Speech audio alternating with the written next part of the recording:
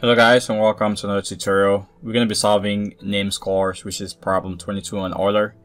It says using the names.txt, a 64K text file containing over 5,000 first names, begin by sorting it into alphabetical order, then working out the alphabetical value for each name, multiply this value by its alphabetical position in the list to obtain a name score.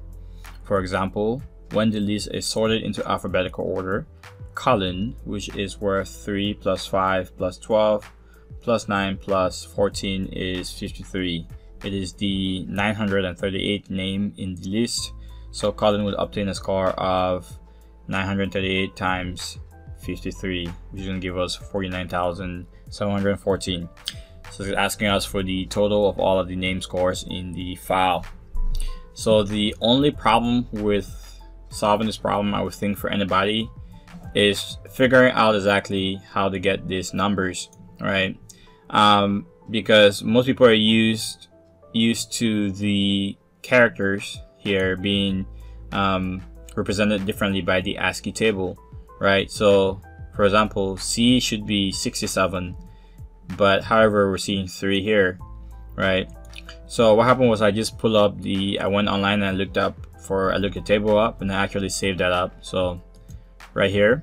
So what they're doing here is pretty much using this instead to represent A to Z here. So the numbers will be between 1 and 26.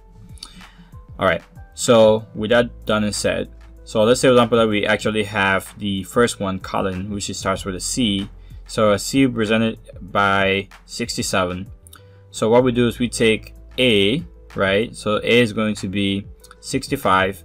Minus 1 is going to be 64. Okay, then what we do is we take 67 minus 64, and that is going to give us 3. So we arrive here at 3. So this is the formula for finding the characters. Okay, so now you guys know that.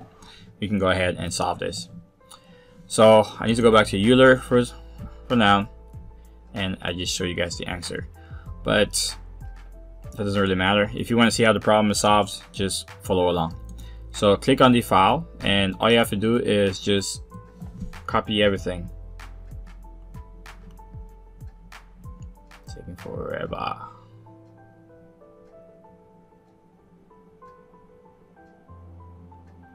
Okay, so just right click, copy. Then we're gonna go into our source folder here, and I'm gonna create the name score class.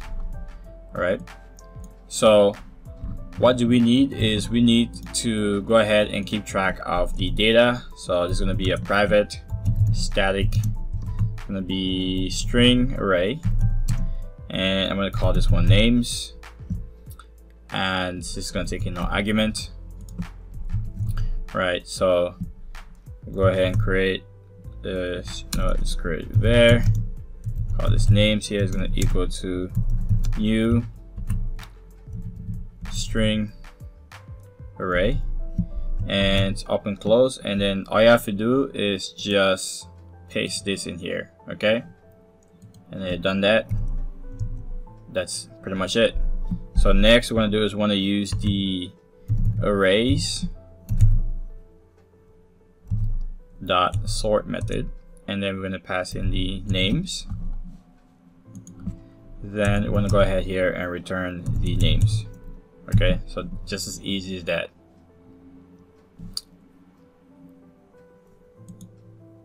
Okay, why is this tripping?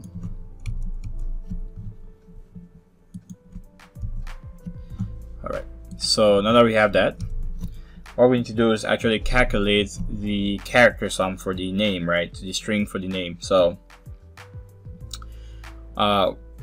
just create a variable here. I mean a method. It's going to take an int here, and we're going to call this one name char sum, and this is going to take in the string, which is going to be the name, and then the index All right. So what we need to do is keep track of the sum. So say var sum equal to 0 for now, and then we can use the for each loop. So var c. Then we use the name dot to char array. Then we're going to say that the sum is going to equal, it's going to be plus equal to, then it's going to be the character minus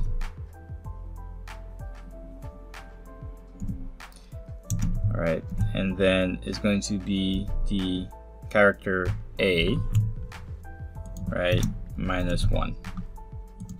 And this is how we get the character value. Next, all you have to do is just return the sum times the index. Alright, and that's pretty much it. Next, what we need to do is actually do the submission. So we're going to create a private static, make this one a long, and it's going to be the submission of names. This is going to take in the string array, which pretty much is just the data. Call this one array. So what we need to do is keep track of a variable. So let's say var sum here is going to equal to 0 L for long. I'm going to say for var index is equal to 0. Index is less than the array dot length. I do the index plus plus. So next we're going to say that the sum plus equal the name char count. You want to pass in the array and then the index, and then we want to go ahead and then multiply by the index, but the index is going to be plus 1, right? Because we typically don't start counts from 0, we start at 1. Then all we have to do next is return the actual sum, and we're done. All we have to do now is just create main.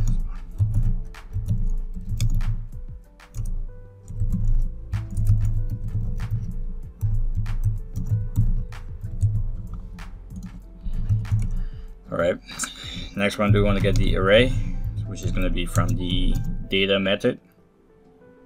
Let's see, where did I save it here? Names method.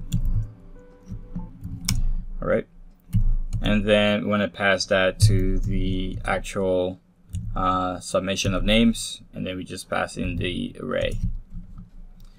Alright, and then let's go ahead and run this.